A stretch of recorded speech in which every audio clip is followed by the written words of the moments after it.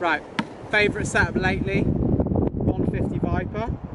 Seems to be the wing that I leave the house with the most. I think that's because it pumps really efficient, and yet the 150 size for my weight, 72 kg, seems to still not overpower me on a better wave. It banks over really easy still.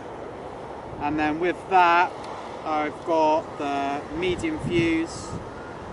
Been liking the medium fuse lately. Feel like I can relax a bit more on it. Feel like it's nice in the pump. It's not too pitch sensitive.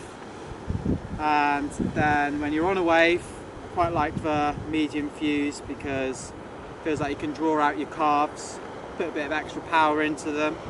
And then on that, I've got the number 2 shim that Unifoil do, and that is the shim with the most amount of angle. So that's an increase in the angle of the stab, and that creates the most lift. And I used to like the 0 shim the most because I felt like it pumped better, it covered the most ground pumping, but the number 2 seems to give the back leg a bit more of a break. So although you might not get where you want to go as fast, your back leg saves your back leg from getting annihilated. And then once you're on a wave, I definitely prefer more shim because it seems to regulate the speed and it helps keep the nose up through calves. You can relax into your turns more without the nose dipping, and it just does a lot of the work for you.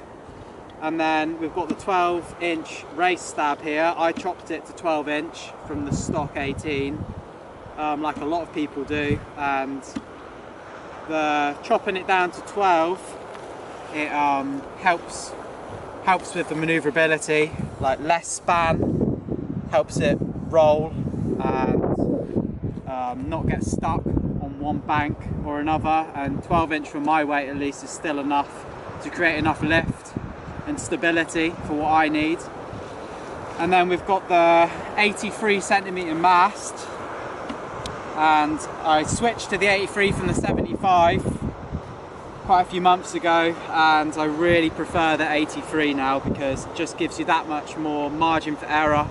You don't have to worry about your height as much, you can just worry about foiling the wave and turning, and just makes life a lot easier. It gives you a bit more mast when you're hopping waves, and when you're banking over through turns, you've got more height to work with without your board touching down.